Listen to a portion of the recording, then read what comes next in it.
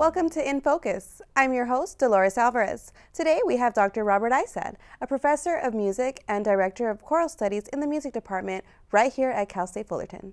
Dr. Istad also works as the artistic director of the Pacific Choral, a music program based in the OC that performs at the Segerstrom Center for the Arts. At the 64th Grammy Awards, Dr. Istad became a Grammy Award-Winning Musician for the recording of Mahler's Symphony No.8, Symphony of 1000, in the category of Best Choral Performance. Without further ado, Dr. Istad, welcome to the show. Thank you very much, Dolores. I'm really happy to be here with you. Perfect. Can you tell me a little bit about yourself? What made you get into teaching? Well, I think that I've always had the heart of a teacher. I just never realized that I could sort of wed my passion of being a musician and being a teacher together when I went to college. I went to college as a pre-medicine major and with a piano scholarship, and was forced to sing in a choir, fell in love with it. This is a really fast story, you know, right? I fell in love with it, and then realized that I really wanted to communicate and share my love and passion for music, and specifically singing choral music with other people. And I really love working with college students and with graduate students. And so I decided to sort of focus on building my career in that direction. And I never imagined I would be a professional conductor as well. I thought I would, you know, when I really didn't know what was available to me at that time in my life, and I didn't realize that I could maybe do both, that I could work with students and I could also work with professionals at the same time. And so that's my life. That's what I get to do. Perfect, perfect. And I know in 2016, you were actually recognized by the campus as Outstanding Professor of the Year for your passion and dedication to music. Now, do you believe being a professor here at Cal State Fullerton has made you a better conductor? Oh yeah, for sure. I mean, it's made me a better person, first of all, but also a better musician and conductor. You know, I started working here in 2006. And I was very young, and I didn't have a lot of college teaching experience. And so I was really mentored by not only my colleagues in the School of Music and Theater and in dance, but also by the students. You know, working with them to learn how to be a better conductor and a better educator, I think, was one of the most pivotal things in my life. And Cal State Fullerton is a really special place. I love this school. I love the mission of this school. I feel like when I'm working here, not only am I standing side by side with some of my best friends in the School of Music, but also I feel like I'm making a difference in people's lives. The student body here at Fullerton, I think you would probably agree with me, is really special. Yes. They're passionate. They are hungry for opportunities, and they are so hardworking and very, very talented. And giving our students professional opportunities in music, I think, is one of the best things about this job that I have. So yeah, being at Cal State Fullerton and working side by side with my colleagues and the students cultivated a new sense of artistry. When I realized that the only limit that the student would have in their life is a limit that I would superimpose on them, it changed my whole life. When I realized that if I pushed them to be the best they could be, beyond what they even thought, they would go beyond my wildest dreams. And so I've had some amazing artistic experiences with the students here at Fullerton, and I'm grateful every day to be a member of our faculty. That's wonderful. That's amazing. And can you tell me a little more, what kind of choral classes do you teach? So I conduct the University Singers, which is our small mixed ensemble. That means we have sopranos, altos, tenors, and basses, high to low in the group. It's our top ensemble, so it's our starting lineup in the School of Music. It's 32 voices. Mostly by the time they come into that choir, they are seniors or senior status or graduate students. I also teach beginning conducting. So all of the students in the School of Music have to take a conducting class. If you're an instrumental person, you take instrumental conducting.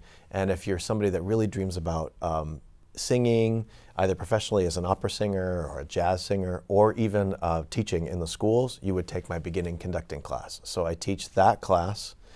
I also teach a graduate seminar in advanced choral conducting. And that's for the students. I have a studio of 6 to 8 graduate students that study instrumental and choral conducting with me. And so I teach that class. And I also teach private conducting lessons to the graduate students. and I teach two classes in literature. So I teach a class in choral literature from the medieval period through like the Baroque era, like 1750. And then I teach another class that basically starts there, like 1750, 1800, all the way to today. Wow. Wow, that's a lot. It's a lot, I know. We so teach intense. a lot in the School of Music. Yeah, Some of my other yeah. colleagues say, wow, how many classes do you have? It's all okay. Perfect. And can you tell me a little more, how did you become interested in music? Did it start from an early age? Yeah, I think we were talking before the show today, and and I told you that when I was 5 years old, I asked to play the piano. And my family was not very wealthy, and my parents really wanted me to have that opportunity. And so they saved their money and they bought this little old piano. It's called a spinet piano. It's this little upright piano. And they paid as much as they could so I could take some piano lessons from this wonderful woman down the street from my parents' home. And they started driving me there, and then I started riding my bicycle there. And I loved it. I loved playing the piano. And I think I was one of the only kids. My mom used to laugh and she'd say, like, go outside and play baseball, because I'd want to sit inside and play the piano. I really enjoyed it, but I also liked the challenge of getting better and pushing myself. So that's how it started. And I had parents that really supported me. And in my school, I played in the band. I also played in a jazz band at school, and as I got older, when I got into high school, I played in the local youth symphony orchestra. So I started playing drums in the band. And so I then took lessons, and God love my parents, they bought me a drum set. And I grew up in the Midwest, so they would put me in the basement, but my poor mother, it must have been so loud. So I would turn up my boombox, and in those days it was like Poison, you know. And Yeah, yeah. anyway, and Metallica, and I would play the drums, and also jazz. So I learned how to play drum set and timpani and all of the mallets, like marimbas and xylophone and all those things, and I loved it. So anytime I could make music with people, I really loved it. I would get really nervous by myself, like when I had a piano recital, but I found when I was with a bunch of people making music, I was sort of like in this Zen space that I really loved. And so that's how it happened. And I never dreamed I would do this for a living. And when I went to college, I never intended to be a music major. Wonderful, wonderful. Bringing it back to choral music and directing, can you explain exactly for our audience, what is choral music? That is like the million-dollar question. People ask me that all the time, because I think choral music is any time two or more people are together and they take a breath together and they sing. I think that sometimes, you know, you go to an event, maybe there's a protest and people are singing. To me, that's choral music. I think being in church and singing in like a congregation, or being at a temple and singing, you know, in a synagogue choir or something, that's choral music.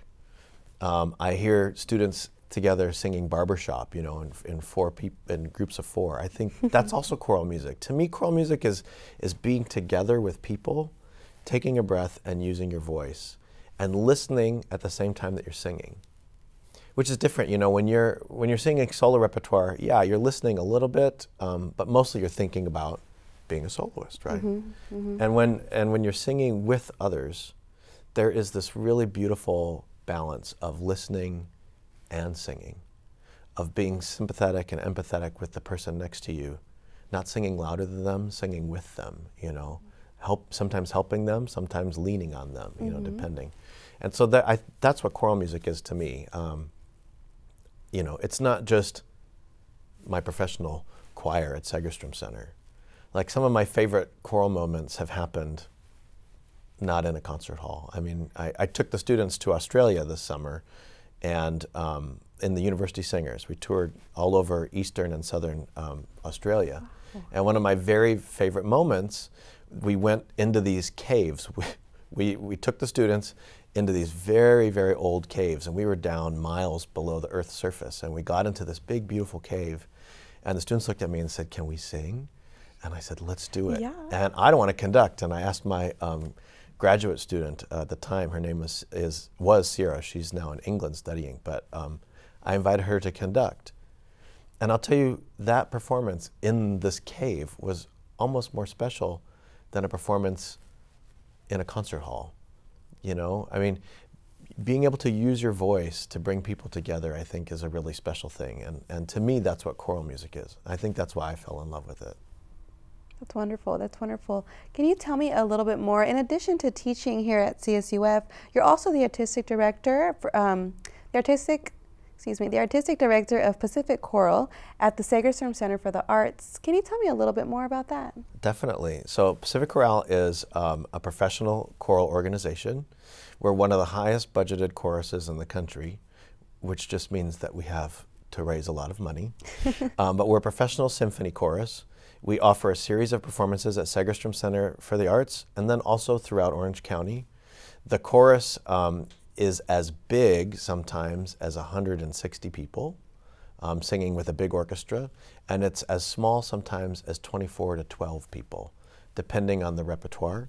So on our roster, we have probably about 280 singers that sing with us, never at the same time because we produce so many different concerts. We sing with the Pacific Symphony, and we sing with the Los Angeles Philharmonic Orchestra, and then sometimes other orchestras and people that come into town. And so we staff these concerts and cast them with singers that are made up from the 280.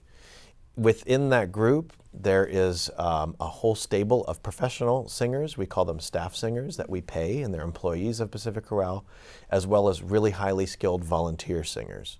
The people that that serve as volunteer singers go through this extensive audition process to sing with us. They're excellent musicians, and they really enjoy sharing their gift with the community and with our organization. So Pacific Chorale is one of our nation's biggest choral organizations, and I'm really happy and proud to lead it. We also have a really large education program, so we reach out to people of all ages. So we have programs for senior citizens, programs for obviously people, older people like me, middle-aged people, and for children. We have in-school programs, and we even have some programs that we run concurrently with Cal State Fullerton. So it's a busy job, and it's a lot of fun. I love the fact that I get to watch our students transition from singing here with me at Cal State Fullerton to singing sometimes professionally with me at Pacific Chorale, and that's really fun. We're a sister organization with Pacific Symphony, so we have totally different leadership, totally different budgets and everything else, but we perform together quite a bit. Oh, okay, perfect. Like a collaboration. Yeah, you would say, right? Definitely. I think we're some of the most collaborative of our kinds of organizations in the country. I'm very close with their music director, Carl St. Clair, and he and I work together to pick repertoire, and I love preparing my choir to sing for him because he's such a generous and loving person. And so so it's a wonderful position, and I feel really blessed to be able to work in two special places. Of course, wonderful. And I know you did collaborate with a team of conductors and chorus masters for the recording of Mahler Symphony No.8, Symphony of 1,000. What was the process like for this piece? I need to know. Okay, first of all, it's a major undertaking. So Mahler 8 is probably the biggest piece of classical music that was ever written. Mm-hmm. They call it Symphony of 1,000 because when Gustav Mahler wrote the piece, the promoter was trying to get people to come out, and he saw so many people on the stage. He's like, it's like there's 1,000 people here. And so then that's how they marketed it, Symphony of 1,000. Normally, when they produce a performance like this, it's made up of many, many different choirs. Sometimes they'll put together like 25, 30 different choirs with this gigantic orchestra. For this particular performance, my friend Gustavo Dudamel, who's the conductor at the Los Angeles Philharmonic, had a dream of producing a really, really superb performance of Mahler 8. You can imagine if you have like 30 choirs singing, all with different conductors, that it can be kind of messy. And so he invited my friend Grant Gershon, he's the conductor at Los Angeles Master Chorale, and me, to each bring 100 of our very best singers. And so each of us prepared, so I taught my singers, 100 of them, this crazy piece of music, which is all in Latin and German. It's beautiful. For double choirs. Yeah. I mean, it's insane. Yeah. And then my friends Luke and Fernando prepared their children's choruses. Likewise, there were 2 children's choruses that they prepared to sing all the stuff for children. And then they put us all in Disney Hall with the Los Angeles Philharmonic as big as it can get in there. And in fact, the choir was so big, because it was 200 adults and about 60 children, it was so big that we took over the seating that typically is next to the organ in Disney Hall. So we took over the audience seating so we could fit up in there. And because we were in such a beautiful hall, and because we knew that we would prepare this so precisely, the recording company Deutsche Grammophon, which is a really wonderful recording company, obviously based in Germany, they said, oh, we want to record this. We know this is going to be great. And they also said, we want this to be the very first performance recorded on Dolby Atmos, which I don't know if you know about Dolby Atmos. It is a brand new recording system that's like environmental recording. So they've recorded, like you can hear, like even the new John Legend album has been done in Atmos, and if you're wearing the right headphones, it's like surrounding you, the music is, and you can hear things happening behind you and in front of you. It's amazing. And so they put thousands and thousands of microphones in Disney Hall hanging from the ceiling. They looked like, they were like that big, they looked like little flying saucers, and it was mapping the whole building. So they were capturing sound that was happening on stage, but also sound that was happening in the corners, the back corners of the hall, behind the organ, over the audience. And then somehow they had the technology then to take all of that recorded material to put together this very, very special recording. And if you listen to it on Atmos headphones, and of course Apple has them, you know, but if you listen to them on Atmos headphones, it sounds like you are Gustavo Dudamel standing on the podium in Disney Hall with all of that music wrapped around you. It's gorgeous. That is, yeah. So they recorded the rehearsals, and they recorded all of the performances. And we thought we were going to have what they call a patch session. So if somebody makes a mistake, then they'll, okay, sing these bars, okay, we'll fix that and slap it in. But the people, the engineers and Maestro Dudamel and all of us said, you know what, I think the performances were really superb. Every night I was going home and listening to recordings of it. They were sending us the recordings so that I could give my choir tips, you know, the next day on how to make it even better. And they said, we don't have to have a patch session. It's going to be great. And that was the last we heard of it. Like, it went away. I hadn't heard anything. The pandemic happened, and we thought, oh, well, I guess that's that. Maybe it's never going to come out. And then, strangely, in my email, I got this email in June of 2021, and they said, here's the recording. Crazy. And I listened to it, and I could not believe my ears. I was so proud of my choir, and my colleague Grant, too. We called each other in tears that morning, because we were so excited that it came out, and we called each other and we were both crying, and we said, I think this is the most beautiful recording we've ever heard of this piece. And we didn't care anything about awards. We were just so proud of our singers. And anyway, that's how it happened. And it was a lot of work to put it together. And that's the best, when something you're not really expecting it and it happens. Right. Right? Yeah. That was exciting. It was crazy. Totally. And I know you won for the best choral performance at the 64th annual Grammys for Mahler Symphony No.8, Symphony of 1,000. And tell me a little bit more about that once-in-a-lifetime experience, please. Well, the whole thing was surreal. I'll tell you, Dolores, I mean, I got the phone call, you've been nominated for a Grammy Award. And to me, I was on cloud 9. And we were so excited, you know. And of course, I called Grant, and then we talked to Luke and Fernando. We're like, oh my gosh, we've been nominated not for orchestral performance, but for choral performance. That means they really liked our choirs. Wow, we were really excited. And then we looked at all the people we were nominated against, and we're like, yeah, I don't know how we could possibly win this award. But we're so proud to be nominated. And they had it scheduled to take place in January of 2022, right? And then the Omicron surge hit, and they canceled the awards. And we thought, oh, well, that stinks. Oh, well, you know, that's the way it is. And then a few weeks later, we got an email saying, now they've been moved to Las Vegas on April 3rd. And I looked at my partner, David. He goes, that's your birthday. April 3rd is my birthday. And I thought, oh, that's a good sign. Oh, that's my anniversary. And so it's your anniversary too. Oh, see, April 3rd, it's a magical day. Yes. So we thought, well, that's a good omen. And Grant and Luke and Fernando and I all talked to him. We said, let's go. Let's go to Las Vegas. And so we all did, and we stayed at Caesar's Palace and had a wonderful time, had some good meals because it was my birthday. And we were having so much fun, we thought, we don't even care if we win. And so, so we showed up, and they give out most of the awards at a ceremony before the televised awards that you see. Now the televised awards are mostly performances. I don't know if you've watched recently, but there Yeah. are very few awards. Mostly Right. it's performances. So we were all in there, and I mean, stars galore. Like, you could not believe it. Like, Joni Mitchell walked right past me. Questlove was like right in front of me. I was dying over this whole thing. And we're sitting in the audience and enjoying ourselves and having a great time. Because of course they give you lots of wine, but then they don't give you a lot of food. So we were having a great time, you know. So we're sitting there in the audience, and then they got to our category, and I got really nervous in my stomach. And for a moment, I thought, ooh, I'd really love to win. And then I just thought, you know, just be grateful that you're here. And then they called our names.